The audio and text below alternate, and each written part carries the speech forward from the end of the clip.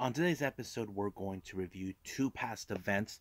One by Mission Pro Wrestling with a Halloween themed type of show called Don't Fear the Reaper that took place on the 23rd of October of 2021. And of course, RevPro with the British J Cup, which took place back in November on the 6th of 2021. But of course, we cannot forget the NWA Powerrr, which was supposed to be yesterday, but nope, it did not happen. So we're going to see that today. We're going to see what's going to take place. And also, we got AEW Dynamite with the return of Jon Moxley. And we cannot forget the first ever mixed tag team match between Adam Cole and Britt Baker's taking on freshly squeezed Orange Cassidy and the greatest alien, Chris Statlander. So, let's get ready for another episode of the Deleted Wrestle Zone.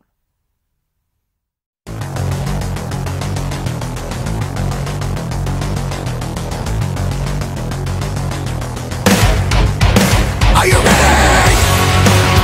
Get up, get up! Get up, get up! Get up, get up! Get up, get up! Get up, get up! Get up, get up!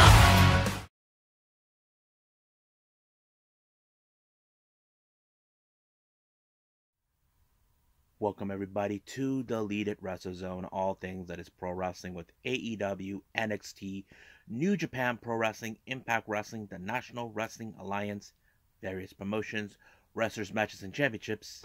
I am your host, Jay right here. So, let's begin with a past event by Mission Pro Wrestling. This one is called Don't Fear the Reaper. This was almost around the time of Halloween. Just on a note here, Thunder Rosa was not involved in this particular event.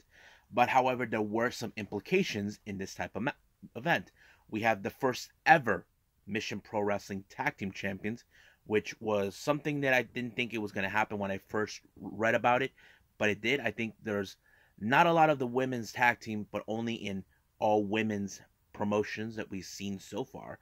But I think it's a good thing. But also we have the Mission Pro Championship being on the line between challenger Jasmine Allure and the champion at that time, La Rosa Negra. But right now, let's begin with the first match. It started out called Bury the Hatchet match. But however, this particular match had a little stipulation. Whoever wins this match will get a shot of the Mission Pro Wrestling Championship, which it could be cashed in at any given time, any given where. So this is kind of like what we had with Money in the Bank, but a little more different. So, now there was a lot of wrestlers that were there. I can tell you this: there were the Renegade Twins were there, Will Nightingale, Jody Threat, I forgot who else, except for the ones in the main event. They were excluded out. But I can tell you who actually won this one. We had, of course, Holodead, who won. It was very cool. I think everybody found her as the fan favorite to win or so. But she won. She gets a shot of the title. So we will see when will that take place. First match we have is, of course, Willow Nightingale versus Vipress. This one had a very interesting thing. The commentator said something that was interesting. Vipress said that she had like a new submission move that will help her win the match. Now, it was still unclear what it was because I think many people don't know the kind of moves we will expect. Sometimes we'll see something new that will surprise us. I mean, we've seen that already with many other wrestlers in the past. But this match was pretty good, but however, Vipress got away, won this match with that new submission move. I don't know what it. I cannot describe it, but it's pretty. It gave Nightingale to tap out, so Vipress won this one.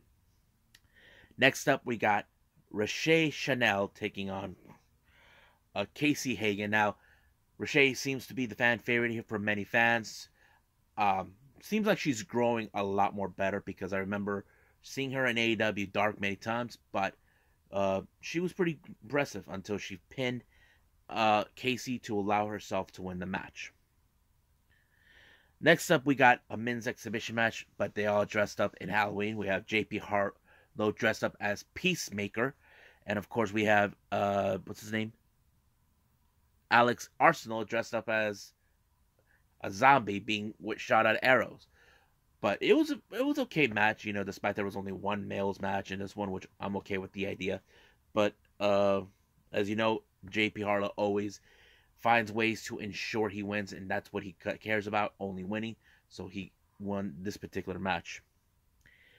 Next up, we got Holodead versus Jody Threat. This match was pretty good. I think it was really amazing to watch because, Jody Threat has been tearing it up.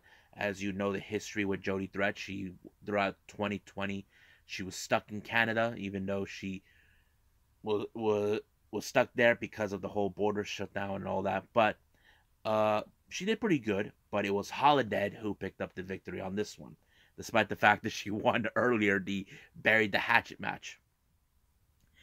Our next match we have is, of course, the first ever the Mission Pro Wrestling Tag Team Championships, which is vacant at the time, but now we'll see who'll be crowned. The first competitors is Bad and Boje, consisting of Lexi Gomez and Catalina Perez, taking on the one team I feel like they more established than the others. I have to say, the Renegade Twins, Charlotte and Robin, and also you guys may have seen them on AEW Dark Elevation. But I have to say it was a pretty good match. I think it showed that Mission Pro Wrestling does need tag team championships, and not to mention you have like a well-established team like the Renegade Twins, and I have no problem with that. But of course, you can guess the Renegade Twins did one when Charlotte picked up the pin on Lexi Gomez to become the first ever tag team champions. Now our next match is a very interesting one. We have the Battle of Two Tall Women. We got Kylie King versus Genocide. I thought this match was insane. However, I did not expect that they were going to use, you know how in hardcore Dorf matches you bring thumbtacks? Well, they brought candy in it. So I did not expect that. But somehow Kylie King knew she was in the big pickle with Genocide, but however, somehow she walked out as the victor of this particular match and gained the respect of Genocide.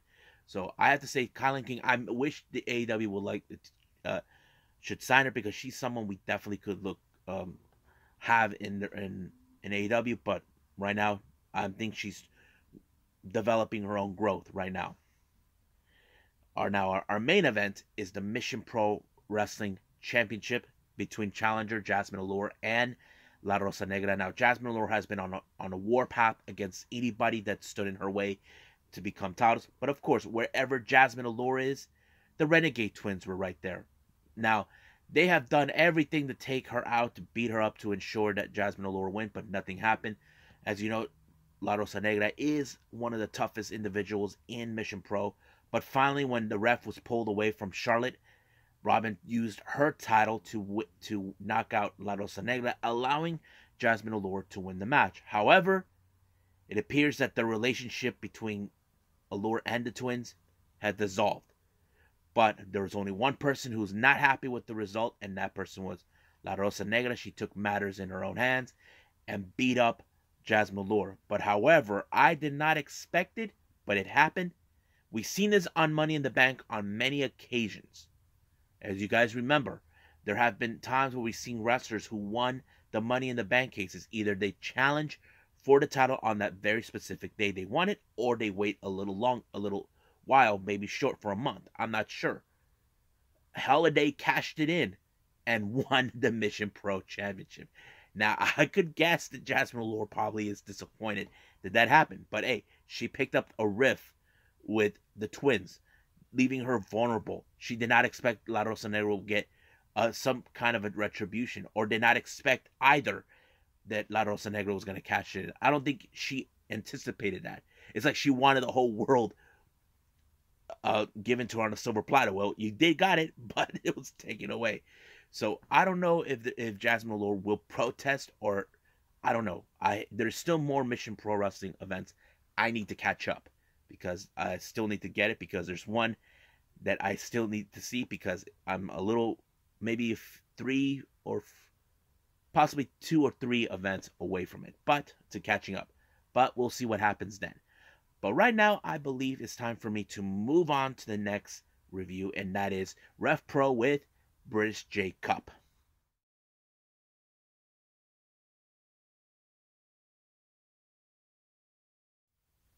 Okay, so as you know, I'm trying to catch up with RevPro, which had a lot of events from 2020.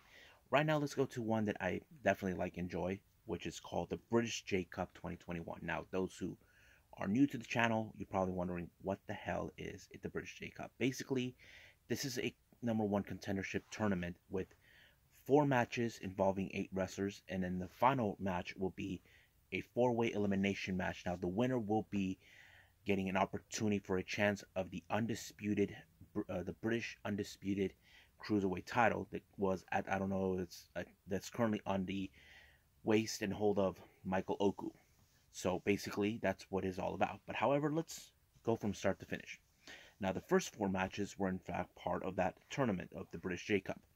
First match is Michael Oku, who is the current champion, and of course the winner of the 2019. However, there was no 2020, so he would have been second winner of winning the British J Cup. His opponent is LJ Cleary.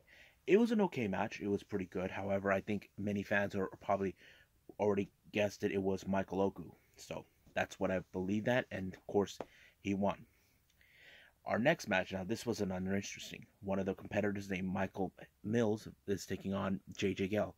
Michael Mills is also the tag team partner and friend, and also someone that we question. He's a friends with Michael Oku, and this is one of those matches where will they work together to be the finals, or it's every man for themselves. But he did a pretty good job in this particular match, allowing himself to win against JJ Gale. Next up, we got one half of Young Guns, Luke Jacobs, taking on Robbie X. Now, in this type of match, I believe there was a lot of people that were hoping it was going to go to Robbie X because he's a fantastic cruiserweight wrestler. But this was more of the brawler type with Luke Jacobs. But somehow Luke Jacobs was able to win the match in order to advance. Now, people would have wanted Robbie X, but this time it's Luke Jacobs who won.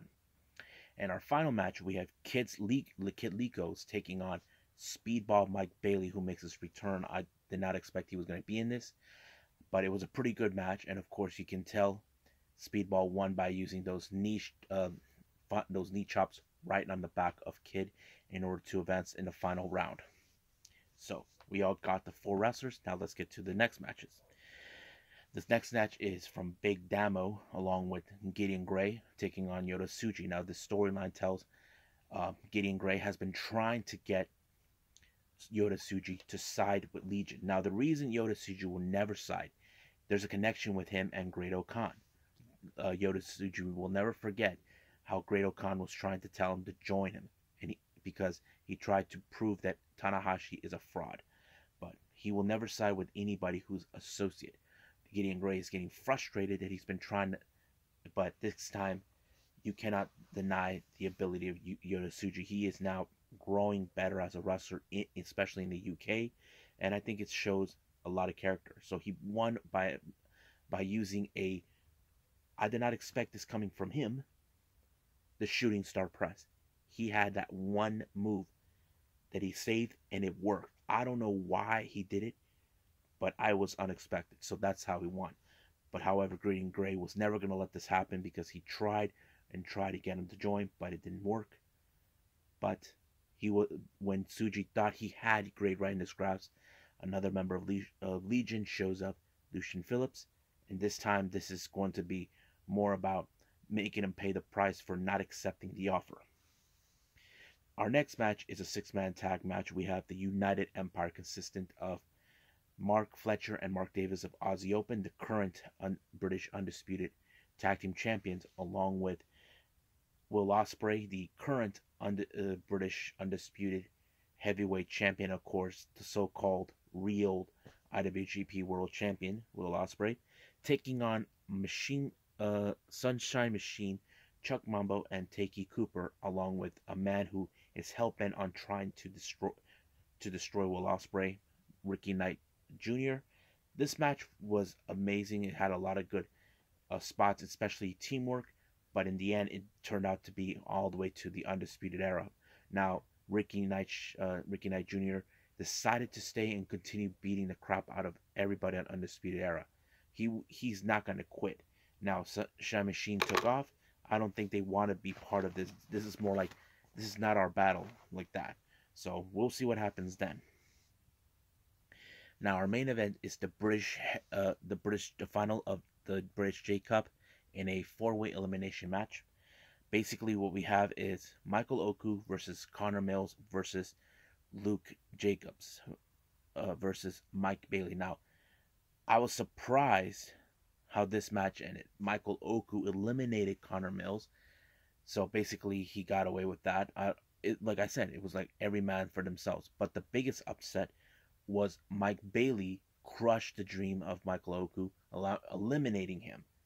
But later, this match between Luke Jacobs and Mike Bailey was amazing. So basically, it was more like who is more hungrier. But it was finally Mike Bailey who won by applying that shooting star knee drop right on the back of Luke Jacobs that allowed him to win and get a shot of the British undisputed cruiserweight championship. So hopefully I'll see that match when the day comes, but I still need to catch up.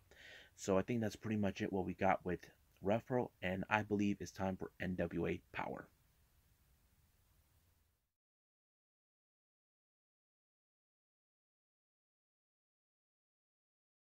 Okay, NWA Powerrr. Originally, we were supposed to watch it on Tuesday, but it came out on a Wednesday. It opened up with Zion sending a direct message to Sal Rinaur. Now, keep in mind, Sal Rinaur got himself involved in the match with Zion and Judas. Now, it's still unclear what is going on with Sal Rinaur, but looks like Zion wants to get a piece of him. So the real question, when will that happen? Basically, he wants to join. Sal Rinaur was trying to join Father James Mitchell's church or whatever, but we'll see. But we jumped in later with an interview with Kyle Davis, being there with Matt Cardona and Mike Knox, who is trying to tell the entire NWA fan base they're not the invaders. They're here to save the NWA. Because if you guys ever watched the NWA, there is no pyro, there is no music. He thinks that this is not how wrestling should be. However, Trevor Murdoch had a lot of things to say. He says, when I think about the NWA, I think about guys like Arn Anderson, Harley Race, many great wrestlers that etched their name on NWA. And he still wants a piece of Matt Cardona. But however, Cardona proposed he puts his title on the line against Mike Knox. But if he somehow beats him, he gets Matt Cardona. And of course, Trevor Murdoch has no problem with that. Now, first opening match is Allison Kay versus Kylie Ray. This match was pretty good. I have to say there was a lot of psychological work on this one where, as you know, Allison Kay has this way of exploiting someone's weakness. She targeted Kylie Ray's arm, but what she did was pull off a big upset, allowing herself to win this match. However, there is an implication. As you know, Kylie Ray has teamed up with Tootie Lynn, and Allison Kay is one half of the NWA Women's World Tag Team Champions with Marty Bell. Does this mean that there could be a possible that they would get a shot of those titles?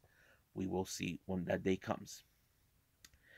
Now we go back to May doing another interview. We have, of course, she interviews Kiera Hogan and Camille. Now it's later told that Camille will put her title on the line against Kiera Hogan. Now you know how Camille is, you know that how people are, but that is something we get definitely, because as you know, Kiera Hogan did get a shot of the NWA, of the Impact Knockouts Championship, the NWA, so she lost. So now this is more of a new direction where she's going. So we'll see when that match will take place. I'm excited to see that.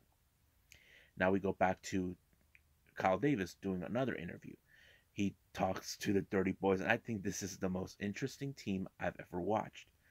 But however, they were interrupted by Il Begun. Now, normally we see Russ Freeman and Captain Yuma, but he has another person. But later they kind of said 83 people can be in the front. So basically they're saying, make this a handicap match, 3-on-2. So that kind of became like it. So it showed later on. We're going to go to that. Now, once again, we go to May do an interview with Homicide and La Rebellion, the current NWA World Tag Team Champions. They're basically are now saying bring in whoever you want. It doesn't matter. We will retain and all this. And they basically are saying that there are rumors what's been going on with them. So basically, we don't know. So we don't know who will be the next most likely opponents that would challenge for the NWA World Tag Team Championship, but we'll see where it leads us. Now, our next match, we have Maddie Rakowski taking on Melina. I thought it was a pretty good match. I think at the beginning of the match, it showed Maddie was in control, but somehow in the end, Melina got into it and basically won by using that one split move that she is very famous for in order to win the match. So this was also a good match to watch. So we'll see if we ever get to see another opportunity with her for the NWA Women's Championship. Now we get to another interview, but this time it became an apology. As you know, there has been animosity between Taryn Terrell when it comes to Paula Blaze and Genocide. It appears Genocide, it seems like she's not happy with what's been going on with Paula Blaze and Taryn Terrell. So basically, they said they'll bury the hatchet, but Genocide had no say. She just nodded. Now, that could be like the sign that we will see those two break up. I don't know, but we'll see how that plays out. Now we go back to Kyle Davis.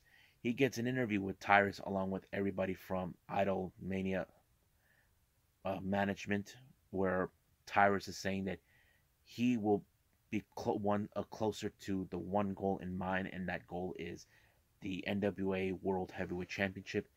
But right now, he is now the current NWA Television Champion. But he also stated that he has Jordan Clearwater, and Marsha Rocket. They will be becoming a tag team, and they will be hunting for the tag team gold. But they are set in the main event. Now, our next match, we have, of course, the 30 Sexy Boys, JTG, and Dirty Dango to take on the Ill Begun. But all of a sudden, we get Russ Freeman going with the Fixers. Now, it turns out that they made this, both Freeman and Taylor made an arrangement behind Yuma's back. However, it may have been like a really interesting arrangement, but Yuma doesn't seem like he's happy with it.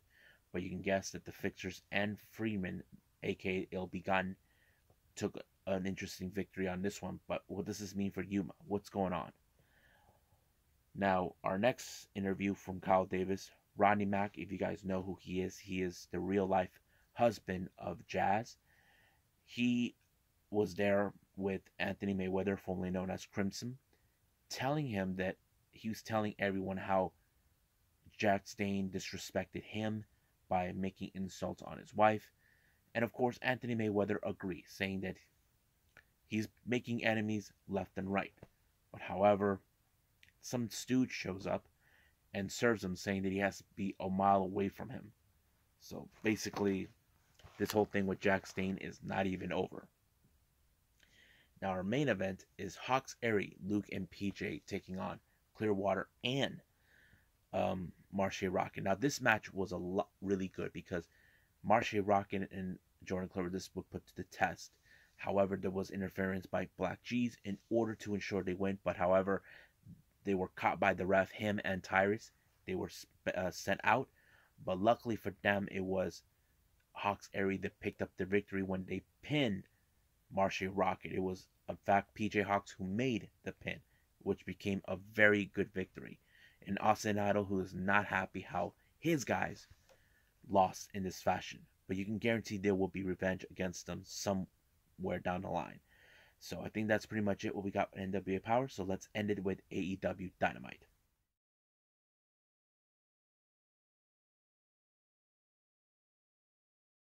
Okay, so the last thing we're going to review is AEW Dynamite. It opened up with the return of Jon Moxley. I mean, it's great to see him after 3 months that we haven't seen him. He looks like he's ready for a battle, and he talks about things that are true. We do have scars within our inside of ourselves that we try to hide, but those are the real stories that tells us, and everybody deals with it. But he did state that he is looking for an opponent for his return. But later on in the entire show, it had a response. All Ego Ethan Page responded to the challenge. He thinks that, oh, I'm going to be the one to take you out. So he thinks he is confident that he's going to beat Jon Moxley one way or the other.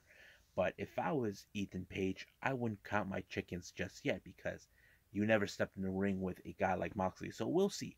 But that particular match will take place on Rampage. Now, as you know, MJF, he tries to consider himself as the victim of the recent development with Punk. So basically, that's how it is. And of course, it was revealed it was Wardlow's birthday. So happy birthday, Wardlow. Now, our first match is the mixed tag team match. We have Adam Cole and Britt Baker taking on Chris Statlander and Orange Cassidy. This match was pretty good. Like, there were some good moments where you know that they cannot, like in mixed tag team action, that the women cannot touch the men can't touch the women. But there was one moment where Adam Cole was dumb enough to dare Chris Statlander to take the shot where he's protecting Britt Baker. And I think that was a mistake that he made. But I think the most mistake that took place is when they pulled out the table. Now, Orange Cassidy was tried to put on the brakes when he bumped into Britt Baker, and she landed real bad in the table, and that pissed off Adam Cole. That gave him the low blow. But he did put out an interview saying that Orange Cassidy's been a thorn in his side for far too long, that he wants to destroy him and his career. So he set up a stipulation next week.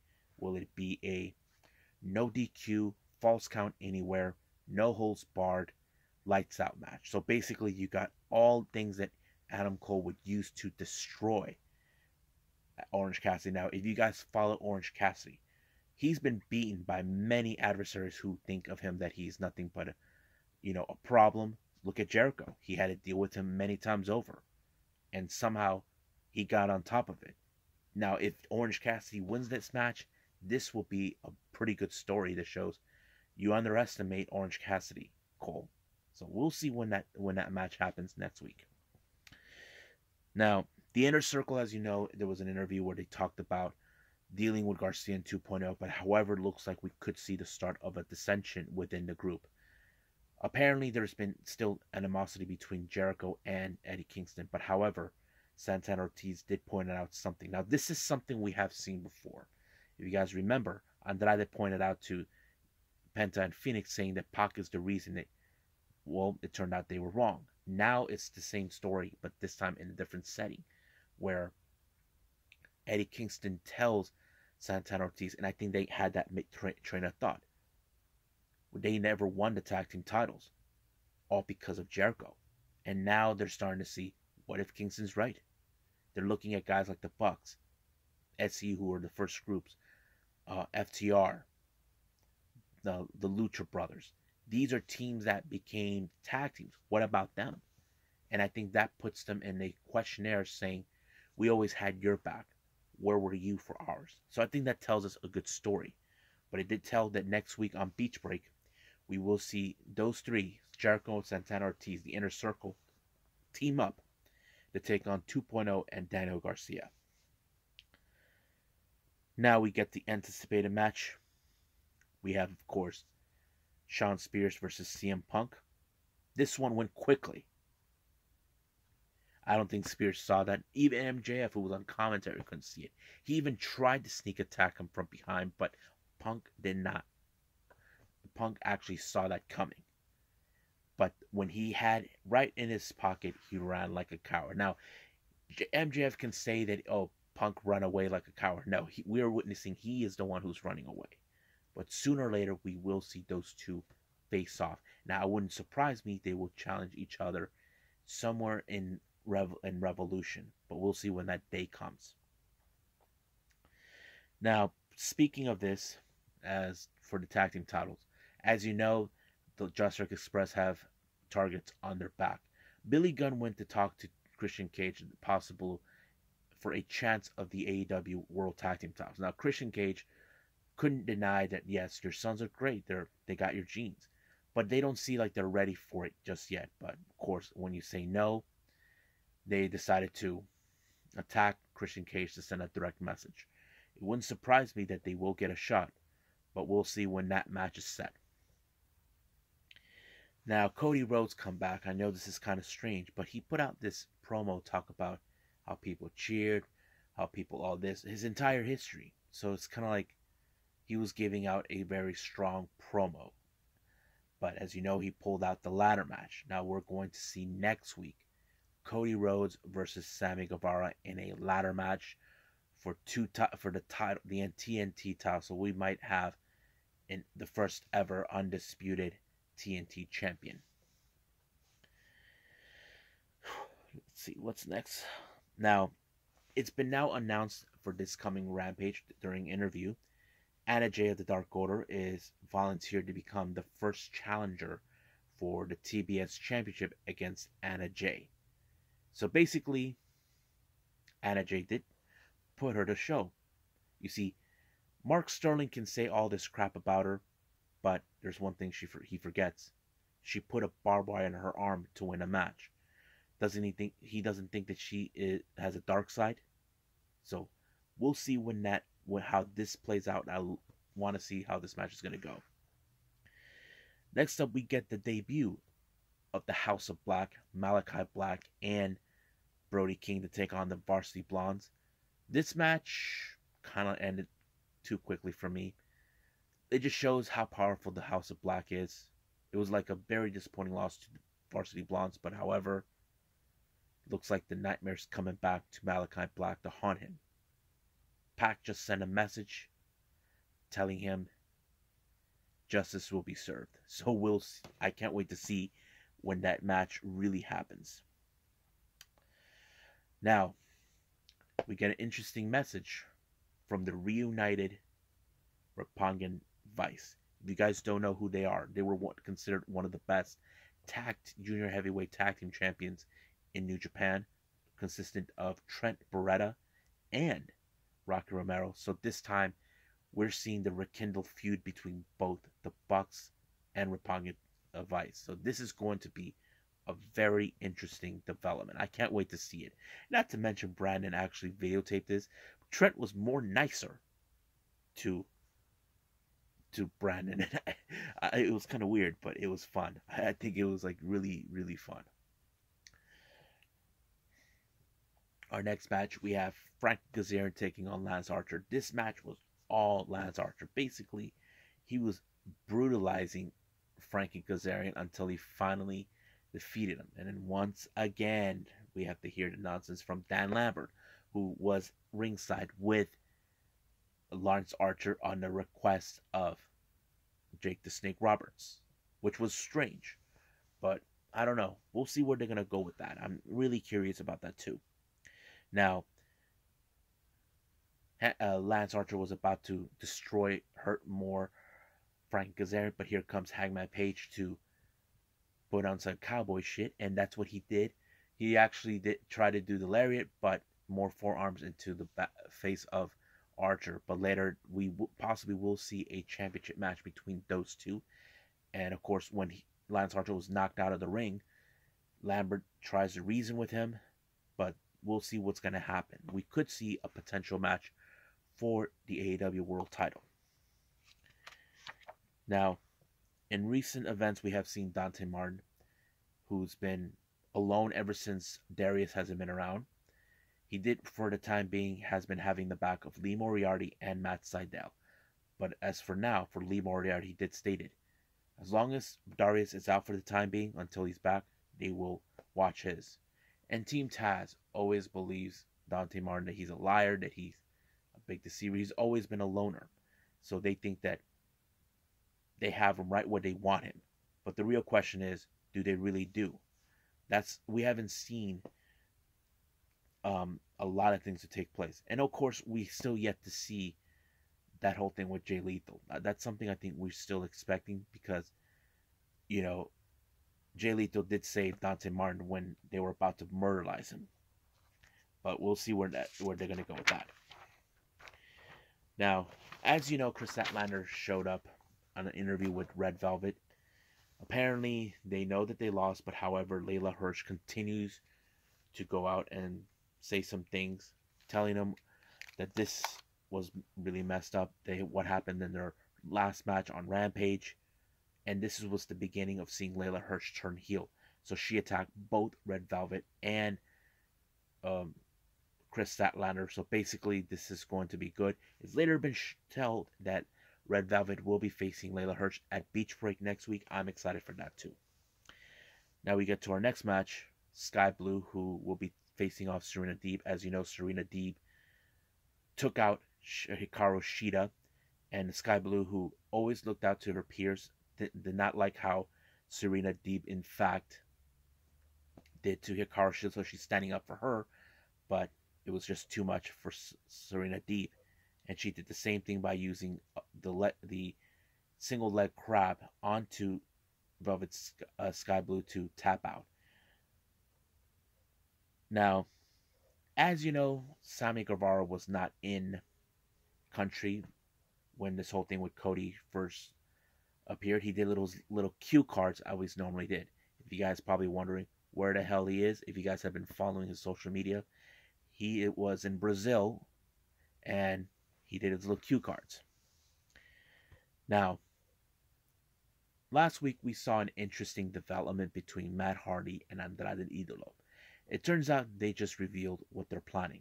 It turned out they were going to be a business partners, calling their little merger called the Andrade Hardy Family Office. So basically Hardy is saying he's giving him 51% of everything while he takes 49 and all of that. But he did say he will take care of all his guys' private party, the mercenaries that he has, Butcher and Blade. But however, he did state that he still is scouting to have Darby Allin to be by his side.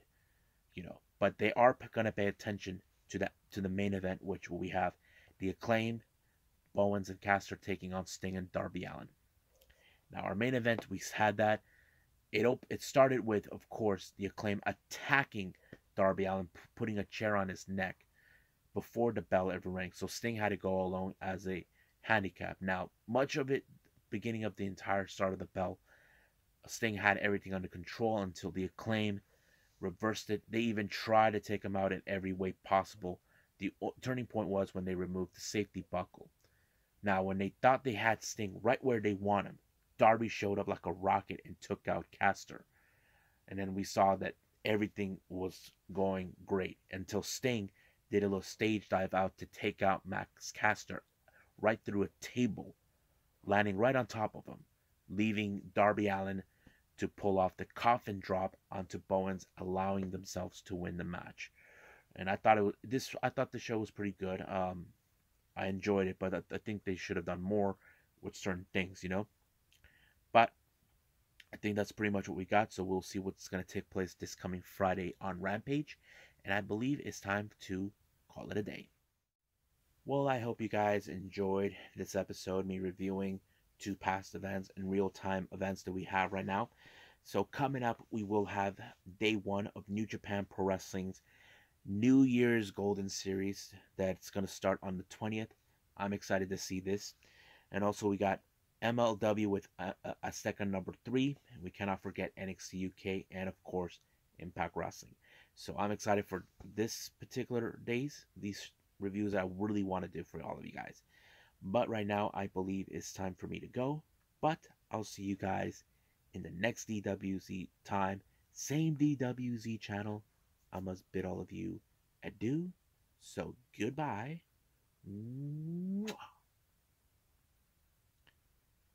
And have a nice day. Bang.